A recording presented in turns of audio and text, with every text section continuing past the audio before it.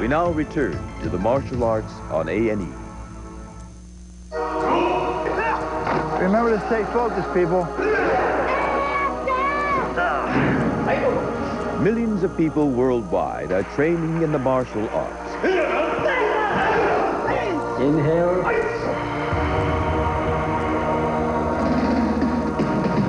Whoa, that was great. In the U.S. alone, there are nearly 5 million practitioners who train for a variety of reasons.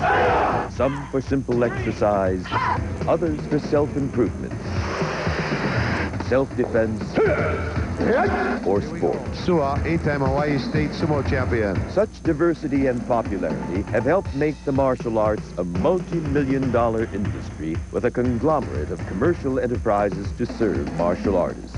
They're certainly interested in what's the latest and the greatest in the martial arts. Video. In virtually any method of disseminating information, you're going to find martial artists heavily involved, whether it's through the internet, through CD-ROMs. The mounted position is probably one of the most dangerous positions in a fight. Through books, through magazines. It's a gigantic industry, multifaceted. That doesn't even count the entertainment industry.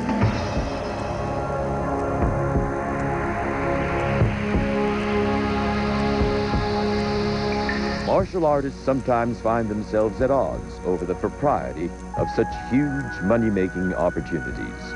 Originally, martial art is not designed to make money. It's not a business. It's the relationship between the teacher and student. And there's a physical and spiritual connection there. The training of the classical martial artists, or budoku, is guided by a goal of self-realization and often a not-for-profit mentality. It's a way to hand down the wisdom to the next generation and hand down the culture and hand down the technique and hand down the art to the next generation. And that has nothing to do with money and has nothing to do with profit. Work it! In contrast, the training goal of the non-traditional martial artist, Fujitsuku, is self-preservation. He or she is generally not opposed to the more commercial aspects of the martial arts as a way to promote self-defense. We have what it takes to win a fight. And I strongly believe that anybody who gets into martial art are looking for self-defense. With yearly grosses in the millions, the Gracie Jiu-Jitsu Academy in Southern California is the most financially successful martial arts school in the U.S. The Gracies, brothers Horace and Horian, and their father, Elio, offer more than jiu-jitsu classes. Martial arts entrepreneurs, the Gracies have a mail-order business that offers instructional CD-ROMs and videos and Gracie Gear, their signature clothing line. Orion Gracie, who has been called the Bill Gates of Jiu-Jitsu after the software mogul, is a tireless promoter of the family enterprise. I believe that the reason we are so successful is because we have the best product. Foot on the ground, kick, step back. There's no coincidence why we are on the top. Plus, the fact that we have always been ready to, put on a challenge against any style of martial arts, make everybody respect the Gracie name very much. In 1993, Orion Gracie developed the Ultimate Fighting Championship, a no-holds-barred competition for fighters of all disciplines. I created the Ultimate Fighting Championship with the objective of clearing the air of what works and what does not work in terms of martial arts. The objective is to use it like a laboratory. So bringing different champions from different styles of martial arts in one arena and see who would succeed. Who will reign tonight in UFC 4, Revenge of the Warriors? Through the late 1990s, Hoyce Gracie, Orion's younger brother, was the UFC's undefeated champion with 3 consecutive wins and 1 draw. Gracie has been censured by a number of martial artists for his participation in the often bloody bouts of the UFC.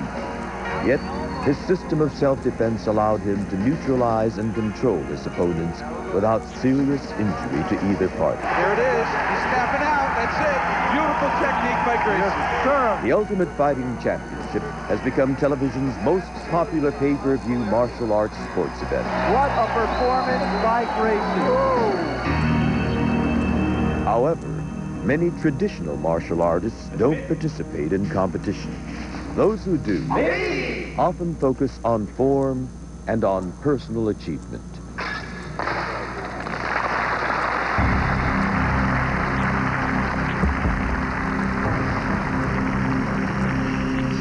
To sports enthusiasts, however, competitions are a means of sharpening skills and improving discipline to overcome adversity.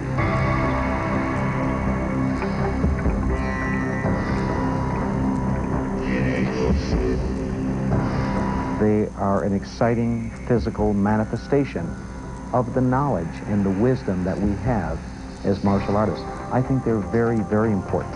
They teach us sportsmanship, to be competitive. They teach us to accept a loss, to win with grace, with class, which has always been the American way. Thousands of martial arts tournaments are held every year. When you're competing, you are definitely living on the edge. People are throwing punches and kicks at you, and you're throwing punches and kicks back at them. So, yeah, there's an adrenaline rush.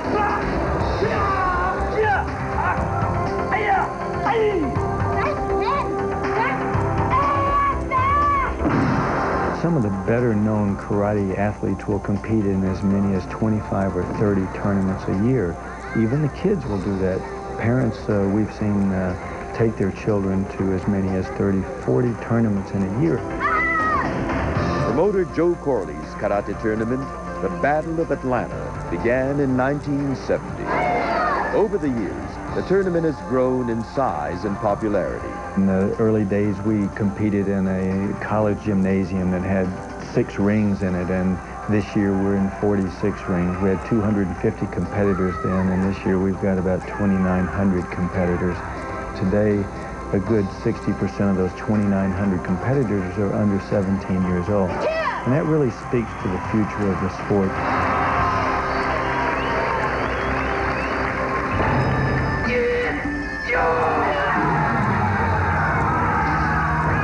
The widespread presence of martial arts in the movies and on television has had a great impact on the growth of the martial arts industry.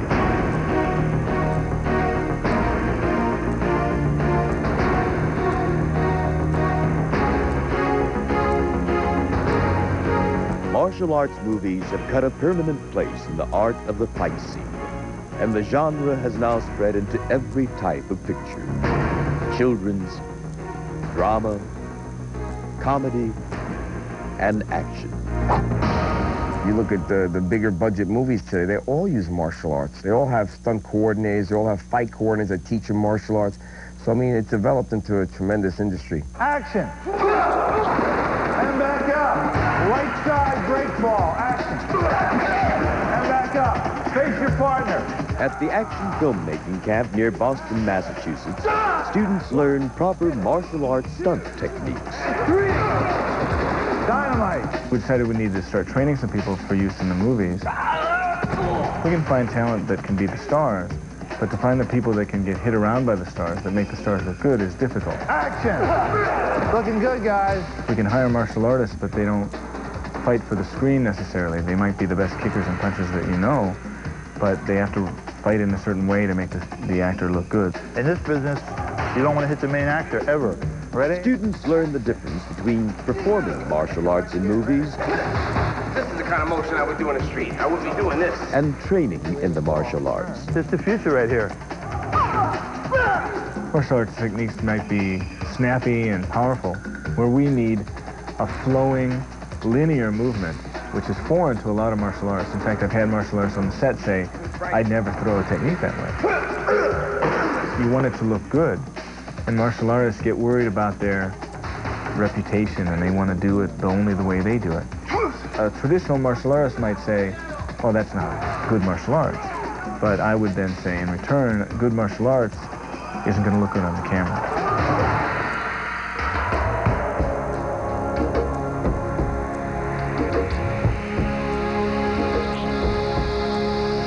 Commercial ventures in the martial arts aren't limited to the West, of course. Once remote and mysterious, the Shaolin Temple, home to China's ancient fighting monks, is now visited by over 1 million tourists a year. I think in the effort to make it popular and to make it accessible and for many people to make lots of money, I think we've compromised lots of things in the martial arts that we shouldn't have. But others applaud the martial arts popularization, believing it results in new students and industry growth. By Americanizing it, we've really said, listen, this is something you can do. No, you don't have to move into our monastery. We don't have to have you 24 hours a day, 7 days a week. You can get 2, 3, 4 hours a week and really benefit in your life from this. And when an American hears that they can do that, then they're more attracted to it.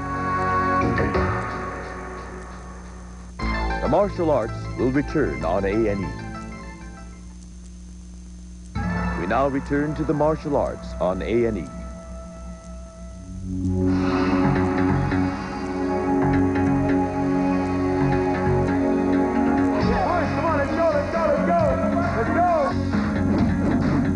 For many, the martial arts are not about fighting.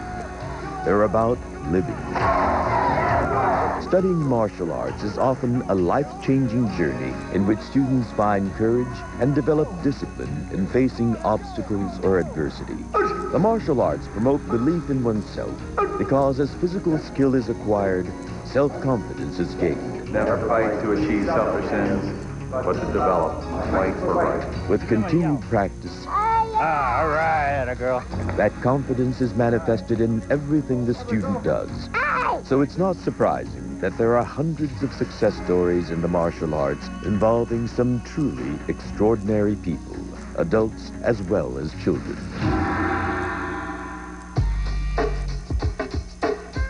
Willie the Bam Johnson had been headed down a dangerous path.